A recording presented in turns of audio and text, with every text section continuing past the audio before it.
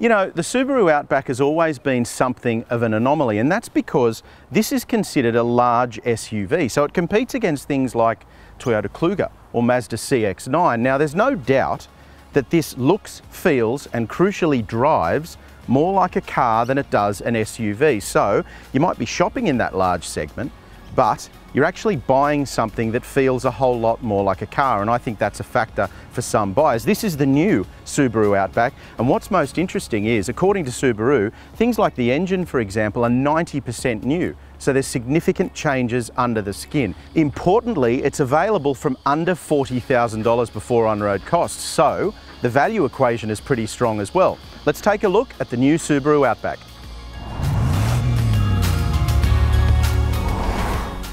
The Subaru Outback range starts from $39,990 for the Outback all-wheel drive base model. Step up to the Sport and pricing starts from $44,490, while the Touring that we have at launch starts from $47,790. Across the range, Outback is well specified with standard equipment, including a new 11.6-inch portrait infotainment screen, a 4.2-inch LCD driver's display, auto LED headlights, 18-inch alloy wheels, auto stop start, and intelligent drive with sport mode. You'll be hard-pressed to pick the differences on the outside between the new and the old model, but the cabin is incredibly versatile.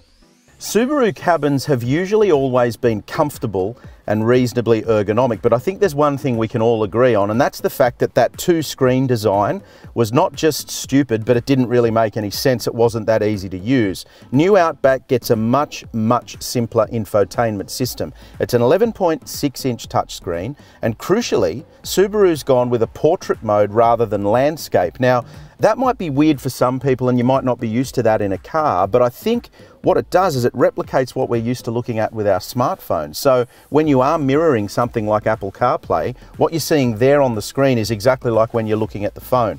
It all works really well. This particular model grade's got heated seats. All of the controls from the car are through there, and just the general layout of the cabin, the switchgear, the comfort, it's quite insulated. It's really a good place to be, especially on longer road trips. But I think this change to the infotainment system, although it's a small one, makes a big difference inside the cabin of the Outback. There's space in the second row befitting the large SUV segment, and while some manufacturers waste functionality attempting to offer 3 rows of seating, the 5-seat layout in the Outback is practical. Adults can fit behind tall adults up front, and there's good headroom and visibility in the second row as well. There are outboard heated seats in the second row and 2 USB ports in our test model as well. The boot space is also useful, 522 litres expanding out to a whopping 1,782 litres when you fold the second row down. All Outback models are powered by a 2.5 litre naturally aspirated 4-cylinder boxer engine. It develops 138 kilowatts and 245 newton meters, figures which are up 9 kilowatts and 10 newton meters from the old model. All Outbacks are all-wheel drive, of course, and they feature a CVT that has 8 steps to mimic a conventional auto. A couple of things really impress about the Outback driving experience. One is the insulation, very quiet inside the cabin. The engine and the CVT work really nicely together, and we do complain about CVTs regularly, but this is one of the better ones we've tested. So engine and gearbox work together nicely. The CVT has those steps that kind of almost feel like gears, and it all works really well out in the real world. The all-wheel drive system gives you that sort of feeling of confidence, I guess, even though modern electronics have taken up a lot of that gap, but you still know that underneath you, you've got a really proficient all-wheel drive system. The other thing that I find very noteworthy about the new Outback is the ride quality. They've got quite chubby tyres on the rims, so they soak up bumps really nicely, but the general suspension tune is very good, so it's never uncomfortable in here. You don't get bashed around inside the cabin, even if you go over sharp speed humps and potholes, things like that. The general ride quality is very good.